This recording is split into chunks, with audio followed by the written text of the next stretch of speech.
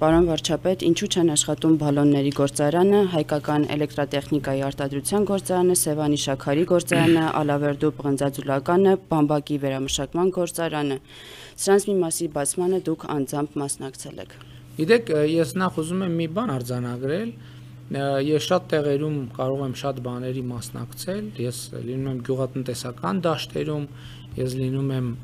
սրճարաններում, ես լինում եմ ձեռնարկություններում, բայց ուզում եմ ասել, որ յուրաքանչյուր ձեռնարկության աշխատանքի հետագա եւ ոչ հետագա պատասխանատվությունը առաջին հերթին կրում է այդ ընկերության սեփականատերը եւ այդ ընկերության ղեկավարությունը։ Ուրիշ բան Հայաստանի Հանրապետությունում ստեղծել է կառավարությունը օբյեկտիվ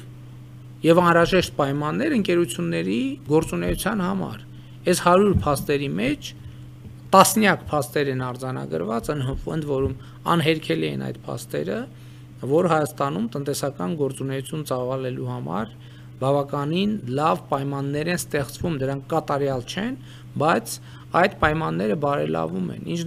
վերաբերում է ձեր նշած կոնկրետ ընկերություններին, ընկերություններից մեկի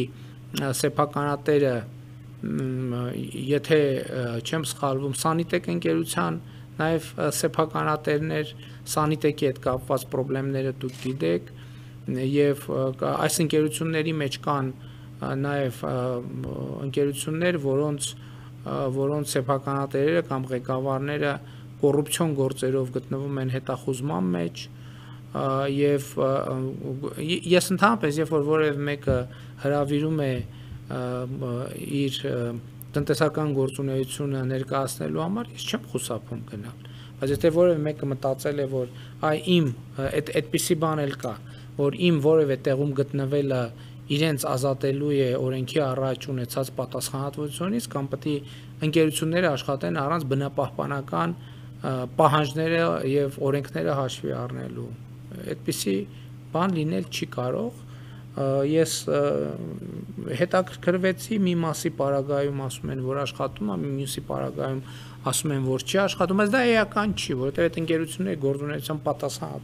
պատասխանատվությունը իմ վրա չէ, այո, կարող է որպես փաստ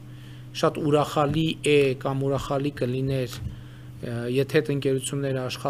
աշխատեին կամ գուցե նաև հետագայում կաշխատեն, այնպես որ ես այդ հարցին վերաբերվում եմ այսպես։ Հայաստանում ընկերություններ փակվում են, ընկերություններ բացվում են, ընկերություններ դադարում են աշխատել, ընկերություններ սկսում են աշխատել, կարևորը ինչքանով է այդ ամեն ինչը տեղի ունենում կառավարության ապօրինի եւ սուբյեկտիվ միջամտությունների արդյունքում։ 0 է դրա պատճառը։